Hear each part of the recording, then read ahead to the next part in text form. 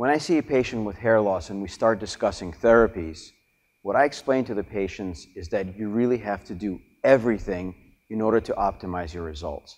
And that includes a variety of treatments, including things like supplements and vitamins, including some lifestyle modification, including oral medications, perhaps spironolactone or even oral minoxidil.